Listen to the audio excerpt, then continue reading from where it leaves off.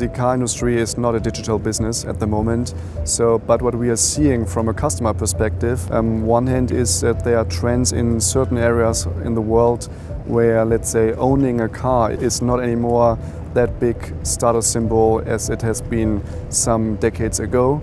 It's more sexy to then just only use a car instead of owning it. This is something we are seeing increasingly more and more in different areas. And I think therefore we are also trying to identify the new strategy for BMW. This is one side. The other side is that we are also seeing new competitors coming into the market, and with the help of digitization of the society, there are also new opportunities for us. So it was impossible to do some years ago to open your car with your smartphone. And now with digitization of society and infrastructure, there are totally also new opportunities for us as BMW.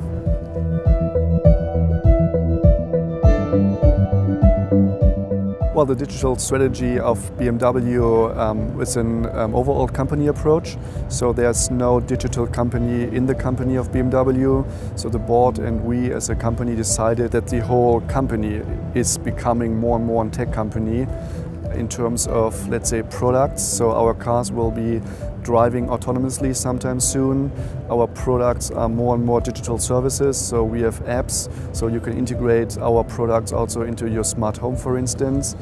And let's say the enabler and the backbone of this transformation is that also our, let's say, processes are adopting the digital era, and also our, let's say, production lines and plants are becoming more and more digital, because there you can also use, for instance, data to be more precise in production-wise.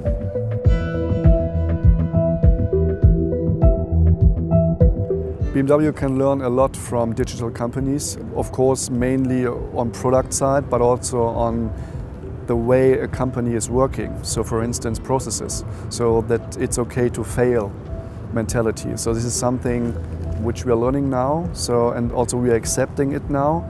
And I think digital companies are very good in be agile to come up with products very soon and then let them test it by customers, and not just only do it with 100% let's say accuracy.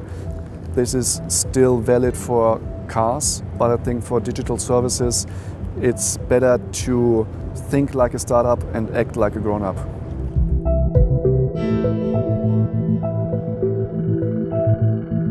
The internet for BMW is of importance, so I think on many different entities. So I think the first initial one was back in the 90s, where we integrated for the first time internet inside the car. So for our customers, so you was able to then Google inside your car. I think this was some years ago.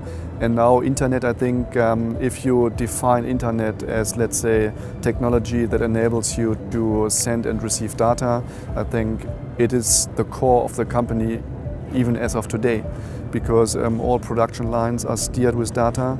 All, let's say, communications with customers and prospects are more and more on digital interfaces and digital channels.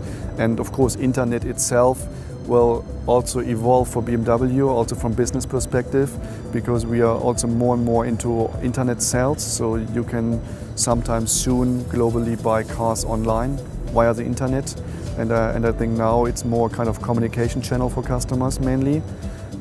This is one thing. The other thing is that social media is also a crucial part of our communication strategy, because we are seeing a lot of fans on Facebook that are liking BMW, that are tweeting about BMW, that are uploading pictures on Instagram with the hashtag BMW. I think it's a very good opportunity for us as a company.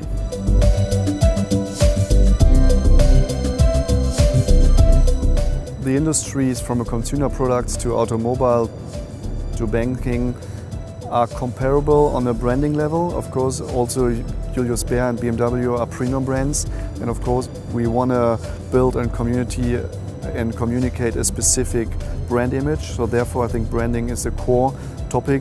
I think the contrast between chocolate bar companies and a company that is selling cars is We're offering products with long decision-making processes. So it's not enough to just only have one flight of TV commercials and then you will see an uplift in sales like with chocolate bars probably is. With cars, I think this is a long journey with our customers and it's a huge invest into the brand to then also, let's say, support the decision of the customers based on the brand values of, for instance, BMW or of Mini.